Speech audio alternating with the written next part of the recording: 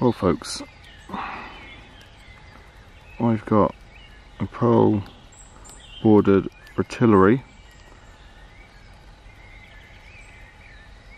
in the forest on my finger, and he's been here for ages. Just look at the goose head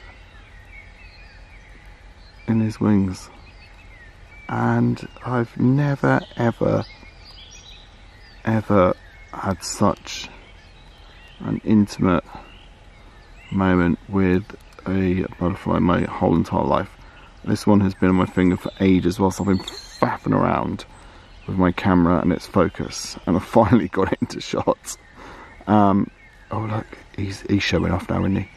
He's showing off. Let's see if we can get his wings open. As I say, I've never quite seen anything quite like it in my life.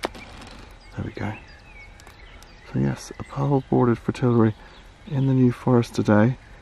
I've just got really lucky with this one. I found him on a mini little bit of pine tree, and he just, as soon as that sun went in, he seemed to want to go onto my fingertip. Absolutely bowled over.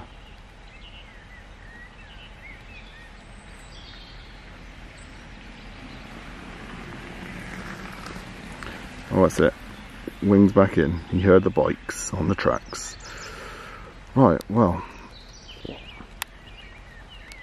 I think it's time to let this guy go back into the forest, but isn't he stunning? Just to have him on my fingertip. And I've literally been gallivanting through bushes, chucking my camera about, and he's just stayed on my fingertip the whole time. Shall I take him home with me? Absolutely mesmerised by this butterfly. Perhaps it's my grandma actually. She passed away recently, and she has been making some visits. We've had a song thrush in the garden last Friday on her funeral, and now this Pearl Bordered Fritillary. I'm just absolutely captivated by the wings, but my hand is really hurting holding this camera. Okay, I think it's time to let him go. There he is.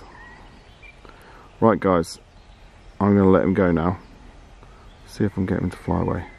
Come on, he just won't leave me alone. Go on. Trying to get him to fly away, but he wants to come with me. Look, he just won't go. So I'm going to go and place him on a tree. That's what I'm going to do, because maybe I'll just take him home with me. I won't really.